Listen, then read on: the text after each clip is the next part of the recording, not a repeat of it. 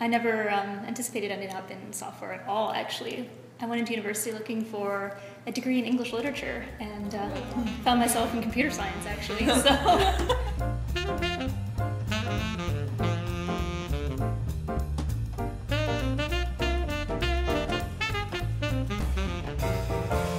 I actually went to a liberal arts college in New York State, and I ended up doing geology and environmental geography, and from there I just kind of actually grew to like it more and more, and then I just took GIS. And it turns out that GIS is actually one of the more practical applications of a geography degree, so I did a BCIT course. SAFE actually has quite a few people working here from that program, and so later on in my life when I was looking for a new opportunity, SAFE came up, and I was like, kind of nervous because there's so many formats here that I've never dealt with before, but it just kind of seemed like a natural choice, and now I know a lot more about everything, not just GIS, just crazy stuff that I never thought I'd listen. Like the fact that I even know who Docker is really impresses me. Like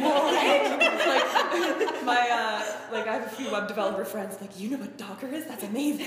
I'm like, okay, let's not get ahead of ourselves. Like I've heard of it, I don't know how to use it, but I know what it is. So it is overwhelming coming in. Like when I started here as a co-op in 2009, it took me months to understand even what FME did, and like probably at least a year to be able to explain it to other people. And I think if people just realize going into a tech job that you're not going to understand it right away and you will eventually learn like through working, then it'll be less intimidating, I think. I still find that sometimes, like my friends, I find it very difficult to explain what I do.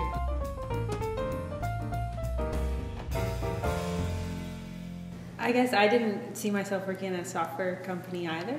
I started off in earth sciences I wanted to do.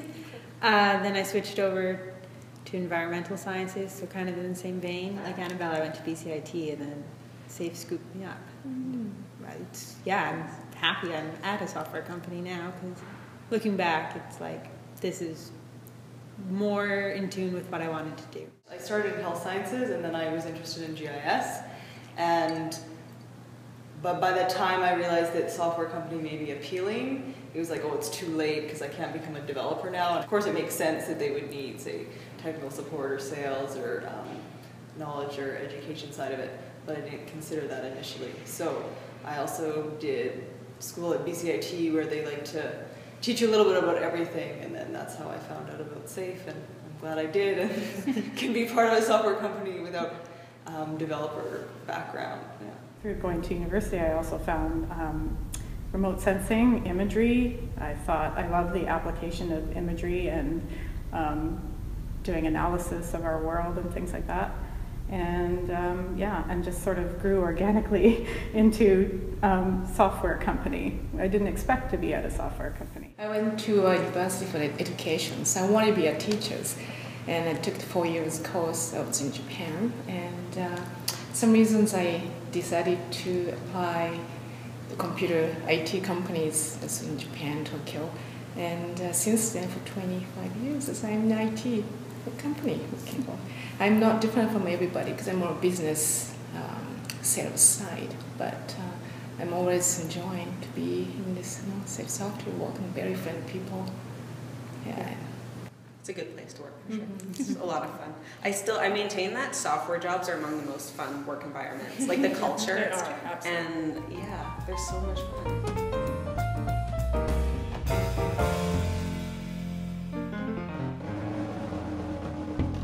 I find that really interesting how many of us never intended to go into computers, because I was the same. I went to university for psychology, and then I was like you. I was like, oh, a computer science course, I guess I'll take it. And I was like, oh, this is awesome. So I like completely veered off.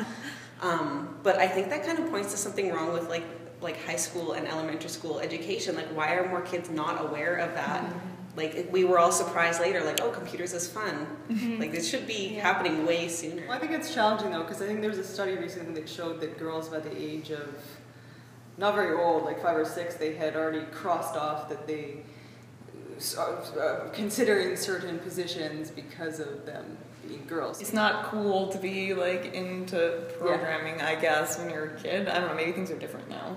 But I was into math when I was young, and they were like, oh, well, like, you like math, like, okay.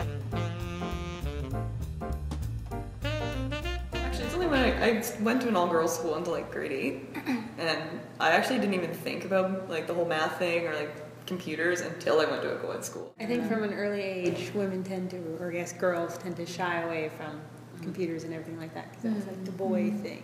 Yeah, that's So- unfortunate because it totally is not. In university, when I started studying computers, I really noticed that I was like the only girl in the vicinity. But then after a while, like you don't notice anymore. And like here, especially when it is so balanced, then it doesn't really occur to me on a daily basis that there are fewer women in tech. I have a little girl, and I'm hoping that her seeing me in this field will realize, yeah, that's normal. Like that's people do this. I think exposure is a big thing. Like for me, like my experience, like I'd never seen computers, I never knew what programming was, so it's not something I even thought about. No. So like seeing that more often when I was younger maybe could have influenced me a little bit differently.